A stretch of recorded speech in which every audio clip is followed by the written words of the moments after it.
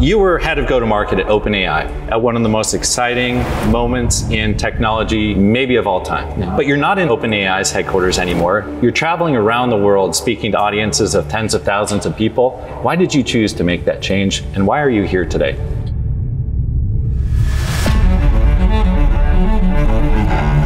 We are on the verge of the most profound industrial revolution in human history. I've had the privilege of seeing the future, and I'm here to tell you that it's not just going to be okay, it's going to be amazing.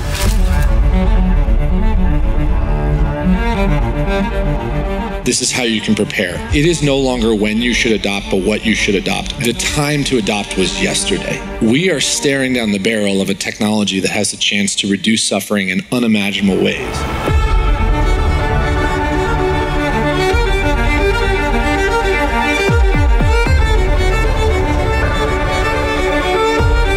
First principle thinking is existentially important. It is not sufficient to simply automate the brokenness in your workplaces. This is an incredible opportunity in human history to reinvent and redesign the systems that have created all this bureaucracy and cruft.